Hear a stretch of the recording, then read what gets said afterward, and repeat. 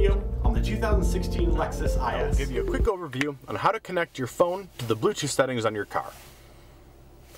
First off, make sure that the Bluetooth settings on your phone is turned on. You can access that through the settings menu of your phone, and if you're not sure how to do that, refer to your phone's manual. Now once your Bluetooth is turned on in your phone, go to the menu screen and click on the setup option. There you will see the Bluetooth option. Once you click it, on the bottom left of the screen, you'll see an add button. Click on that. Now the car says that it's waiting and searching for a Bluetooth device. On your phone, go into your Bluetooth settings.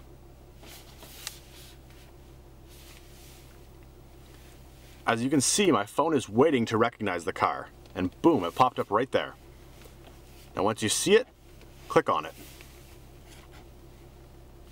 Now the car is giving me a Bluetooth pin. You may have to enter that into your phone, but for my phone, it's giving me the pairing code. Select pair.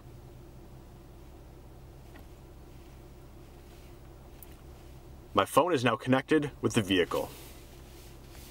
As you can see, my phone is connected and the audio player is connected. On the bottom right, select OK.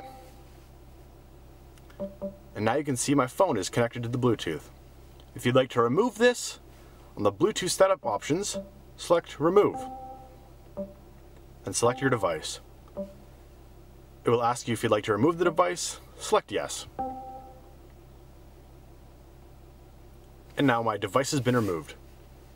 Now I hope that was a helpful overview of how to connect your phone to the Bluetooth settings on your vehicle, and have a great day.